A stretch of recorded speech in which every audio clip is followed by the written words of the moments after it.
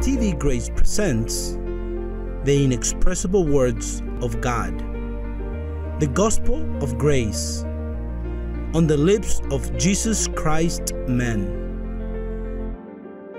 Abba, Father. Blessed with every spiritual blessing. Greetings to the beloved and all my collaborators that are forming a great army, a mighty army to proclaim the good news of salvation, to proclaim the lies. And we're not just a few, but many. That word many, it's very important because he came to save the many. The sacrifice that took place 2,000 years ago was to save the many. Today's topic is prevaricators of the truth, prevaricators. So then I looked in dictionaries to see what it says regarding a prevaricator. Not a preacher, but a prevaricator. Though I've found that all preachers are prevaricators, preachers, prevaricators. So be prepared for what we're going to speak. A preacher, prevaricator, is a person who knows he is lying, and when he is confronted in his mind, he struggles not to give in. And in his moments of silence, he knows he is wrong, but the lack of humility does not allow him to accept it. There are poor measures, or as they say out there, a dog with two legs. Paul called them dogs. We added the two legs, so we know what type of dogs we're speaking about.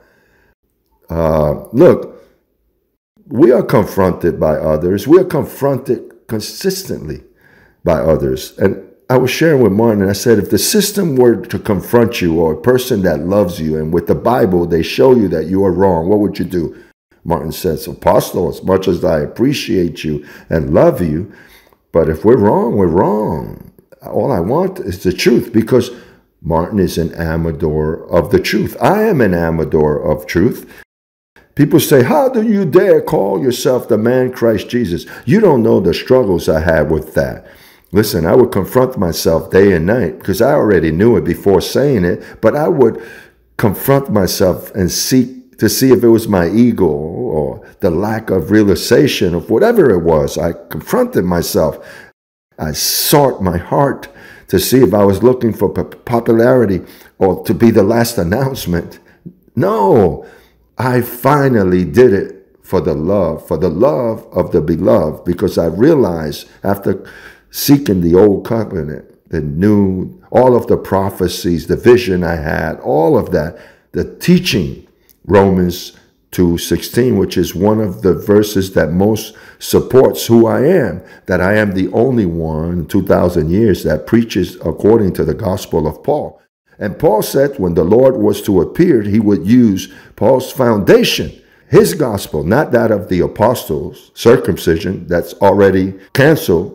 Paul said when Jesus is to appear, he's going to preach according to my gospel. And who's the only one that preaches according to the gospel of Paul? And who is the only one that says that he appeared without relation to sin, and so forth? If they confront me and I realize that I am wrong, I would rather die by the shore, or rather in the middle of the lake, rather than at the edge of the shore. If we're wrong against the truth, nothing.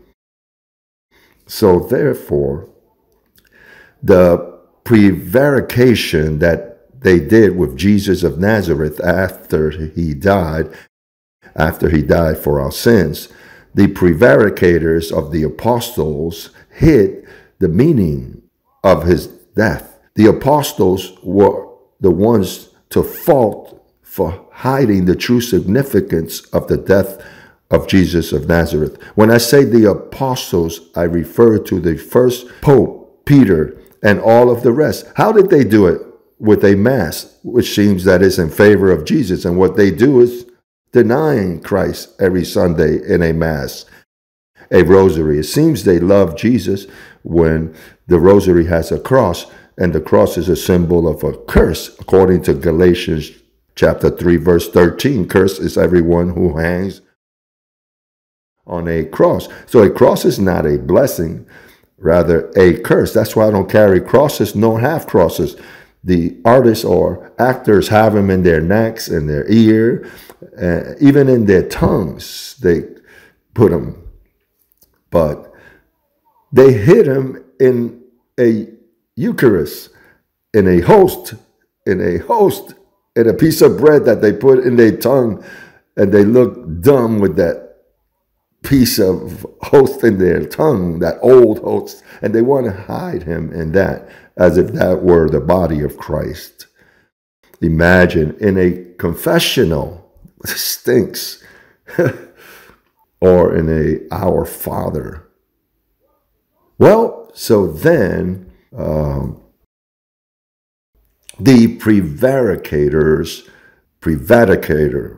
the Reverend Prevaricator, the priest Prevaricator, the Father Prevaricator. They're Prevaricators. Those who come against us are Prevaricators. All of these Protestant pastors, priests, people that know their line, Prevaricators. As one I met in Costa Rica that will come against everything I teach. How are you going to say that the devil has been destroyed? How are you going to say that the devil don't exist with all the evil in the world? And after he left, he said between his teeth, but it would be awesome if it were truth that he doesn't exist. Because it seems like that poor man lived, slept, and dreamt with the devil. He would see the devil in the coffee in the morning and the soup in the afternoon and his meal in the evening. Devil, devil, devil. And finally he says, well, it would be awesome if he didn't exist. Well, let me tell you, let me give you good news. He was destroyed. So then let's see how the prevarication begun and how Jesus warned of it. First, in the book of Matthew, chapter 10, verse 5 and 6, look at what that verse says. It says, do not go into the ways or the way of the Gentiles. Don't go there. Why did Jesus say, don't go through the ways of the Gentiles? It's wrong to go through a different country and preach? No. He says, when you go to the Gentiles with that, your message, don't go with the message of circumcision. That's for the sheep of the people of Israel, of the Israelites, not for the Gentiles, because Jesus was a perfect, legalistic individual fulfilling the law. So he said, don't go through the ways of the Gentiles and do not enter in the cities of the Samaritans. Don't do that, because the circumcision is not for the Gentiles, because Jesus knew that we were going to receive something better.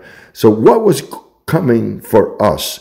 I'm going to show it to you in the letters of Paul and also what the prophet Jeremiah says. But let me go to the letter of Paul. Let's go to the book of Hebrews, chapter 10. Hebrews chapter 10.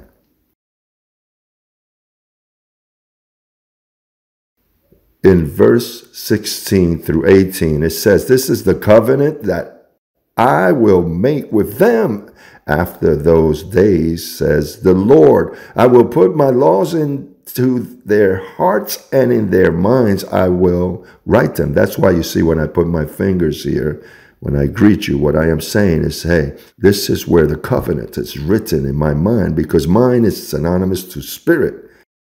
In their minds, I will write them.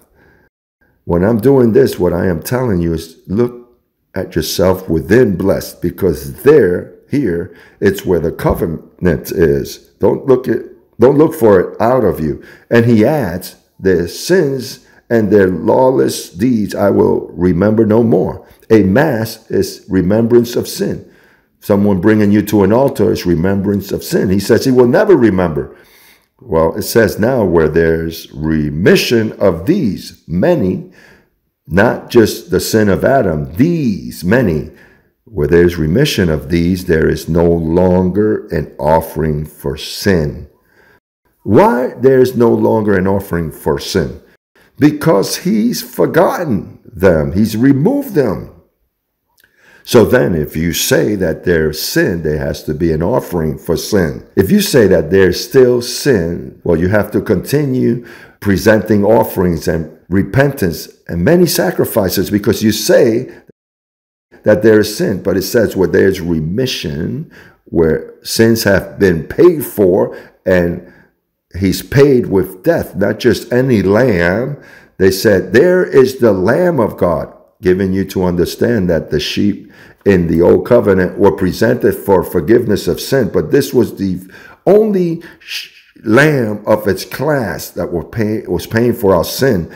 And he redeemed them. He removed them. And there's no longer offerings for sin. You no longer have to be, Lord, that I am going to make a sacrifice. I'm going to dress in a sack. I'm going to give you an offering, or make a promise, or put on some slippers or a belt the color of. You have to do none of that, because the matter is here in your mind. Now, notice what Jeremiah says. Do you think that Paul was crazy? No, Paul always referred to the prophets. As a matter of fact, it was the most worthy or trustworthy apostle, because the others were tax collectors, thieves. He chose 14 wicked men, imagine, so they can do their misdeeds, to commit the prevarication of the temple, as Daniel spoke. The violation, that was already coming. That was a plan that God had already mapped out to resemble now in the closing of the film, the best time. Look at what Jeremiah says in chapter 31, 33 to 35, 3 verses. It says, behold, the days are coming, says the Lord, when I will make a new covenant with the house of Israel and with the house of Judah. Not according to the covenant that I made with their fathers in the day that I took their hands to take them out of the land of Egypt. My covenant which was broken through I was a husband to them, saith the Lord. But this is the covenant that I will make with the house of Israel after those days, says the Lord. I will put my law in their mind. I will write them in their hearts, and I will be their God, and they shall be my people. No more shall every man teach his neighbor and every man his brother, saying, know the Lord, for they all shall know me, from the least of them to the greatest of them, saith the Lord. For I will forgive their iniquities, and their sins I will remember no more. That's the ministry we belong to. We don't remember them. The Catholics remember every Sunday, and they remember in every message they preach. A pastor, a priest, thus say the Lord, who gives sun for the light of day and ordinance of the moon, for the stars for the light of night, who dispersed the seas and its waves roar, as the sun shines every day. That's how firm this word is. There is no sin blessed. He's forgotten them. He's thrown them behind his back. He's threw them to the bottom of the sea. There's no way to find you in sin. No one after the cross. So then, Jesus knew a better covenant was coming. That's why he told the apostles, don't bring that to the Gentiles. Don't cause any harm to them. Don't deceive them. But Peter and all of the disciples deceived humanity. They brought poverty to the nations. They destroyed nations. They're the ones to fault. That is the mystery of iniquity, the most wicked men. Forget about Bin Laden and Jude. The worst is Rome, the Catholic system. As the world and presidents don't realize that, we will continue to see plagues, and we will see condemnation in the nations. Why? Because of that curse that exists in Rome. As they continue to honor that pope in every country, that's where you see the plagues of AIDS and all kinds of diseases manifest. So then, the prevarication consists in this I'm going to say now. Let's finish with these steps where was prevarication. Where did it begin? Number one, to put Paul to death. There in the book of Acts, chapter 21 through 23. Read those two chapters so you can see how the elders of Jerusalem fast and prayed, and they said, we're not going to eat until we kill Paul. They tried to call him. Remember that they put him down on a basket because it wasn't the time yet. But when he got to Rome, that's where they killed him. Peter and Cornelius and all his enemies, because he preached different to us. We have to kill him. They saw him as an antichrist because he preached Christ after the cross. He doesn't preach Jesus of Nazareth, the one that came. It's that after he died, there was another covenant that was established according to better promises. And we will speak about those things later on. So the number one thing was to give death to the Apostle Paul. Number two was to preach another gospel, that of circumcision. That we can see clearly in the book of Galatians. When Paul, in Galatians chapter 1, verse 8, Paul says, even if we or an angel from heaven, Peter was seen as an angel, preach another gospel to you than what we have preached to you, let him be anathema. Let it be a curse. The ones we preach, the gospel we preach is that of Paul. That Rome preaches is circumcision. That's why they're under a curse. All ministries are under a curse. If you have not married to the one that's risen, you are under a curse. I can tell you that with a smile or serious. I'm not bothered. If you are not in the 14 epistles of Paul, you are anathema. You are cursed. You are preaching for your belly, for dishonest gains. Those tithings you collect, those offerings, those alms you collect en masse, those are dishonest gains. You are stealing, robbing God. So then, notice that Paul even battled with Peter in Galatians 1:18. It says, then after 3 years, I went to Jerusalem. To where? To Jerusalem. To see whom? Peter. That's where Peter was, in Jerusalem, and remained with him 15 days. In 15 days, listen, Peter, don't be offended. Don't be bothered with me. I have a different gospel. My gospel is that of the uncircumcision, and yours is circumcision. Circumcision is what Jesus told you don't bring to the Gentiles. So please, don't be a prevaricator. But you know that Peter wasn't going to let his arm be twisted. He was a prevaricator. He was the first prevaricator that exists in the Bible. But he knew that Paul was telling him the truth. And he says, well, I'm not going to have my arm twisted. I walked with Jesus. I'm going to show him I have reason. No way. This man is wrong. And he would speak with John and James. But since there were three prevaricators together, imagine. Peter, John, and James, three bandits, musketeers of the Bibles, the three men that cause harm to the world, that they're the ones that they have in every cathedral when you walk in idols. So then, that's verse 18. Now in chapter 2, 14 years went by, and in those 14 years, Peter caused a lot of harm. Harm per year, 14 years. So after 14 years, he went up again to Jerusalem with Barnabas. Man, so these people, I speak to them clearly, and they continue to preach the lies. This Peter is evil. 14 years he waited, and again he gathers with them. He gave them an opportunity to reflect. So then in Galatians 2:7, look at what it says. It says, he made it very clear here. It says, but on the contrary, when they saw that the gospel of the uncircumcision had been committed to me, as the gospel for the circumcision was to Peter, naturally Peter's was canceled when Jesus died. But then they continued preaching the same. There in verse 11, Peter is bothered and he says, well, though they say I am upset or I am bothered, but I am bothered.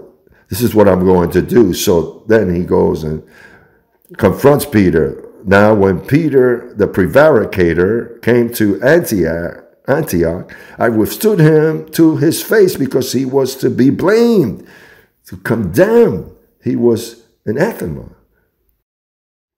He was cursed.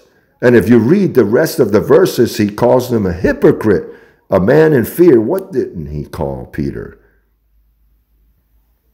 So then finally in verse 14, he uncovers the situation. But when I saw that these prevaricators didn't walk straight forward according to the truth of the gospel, finally I said to Peter before all, listen, if you are a Jew, live in the manner of Gentiles, how are you going to mix those two things? Don't mix them.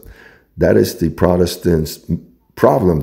They mix. The religious system use these books, Peter, James, 1st and 2nd, 3rd of John, Jude, Revelations. You can't mix those two with the 14, those books with the 14 epistles.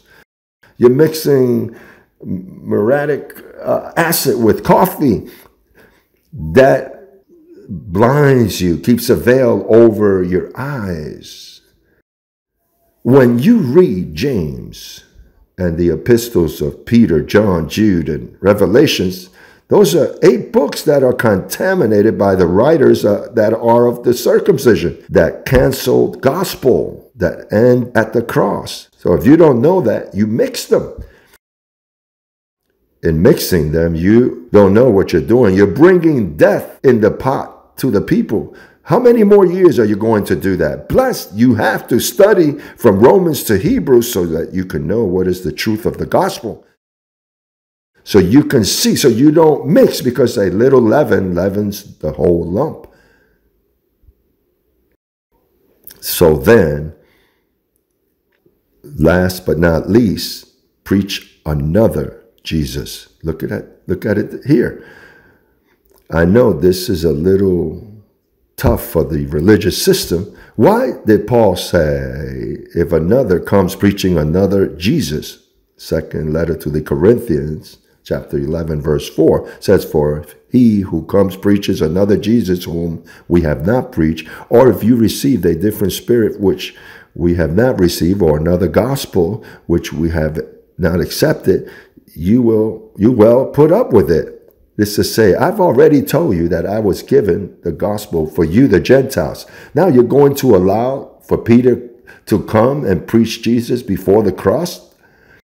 That's why he tells them there in Galatians 3:1. Let's look at Galatians 3:1. Bless all foolish Galatians. Who has bewitched you so you should not obey the truth, before whose eyes Jesus Christ was clearly portrayed among you as crucified? As it's to say, he's already crucified. How are you going to continue presenting him as Jesus of Nazareth? Remember that the apostasy in the final days deals with mixing Jesus of Nazareth with the risen one. It's not that we're against Jesus of Nazareth. To the contrary, we are honoring his death. He died to place you after he was risen from the dead. And that's where you have to place your eyes, because after he was risen, Paul is the only one that teaches him in the power of his resurrection. So I will end by saying this. The prevarication consists of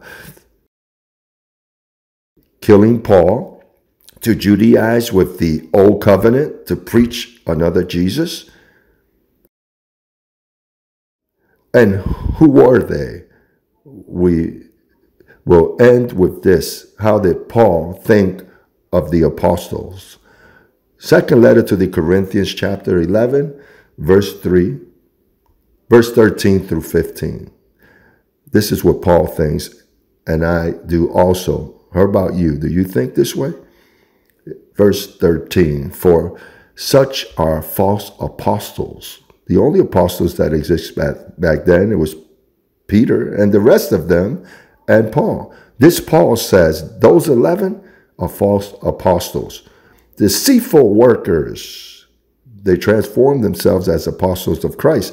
Don't wonder, because Satan also transformed himself as a minister of light. So therefore, don't be, surprised even if ministers transform themselves ministers of righteousness, whom their end will be the Vatican exploding in fire. That's going to be destroyed. It's going to come an earthquake that's going to blow up that city. And how I rejoice that that's going to take place, because that's what their own book says in Revelation, that the Vatican will be consumed in fire. Therefore, blessed it will be till another occasion where I will bring a word that guarantees permanent change in your life and to edify you as the beloved of the Lord. A kiss, greetings to all, blessed.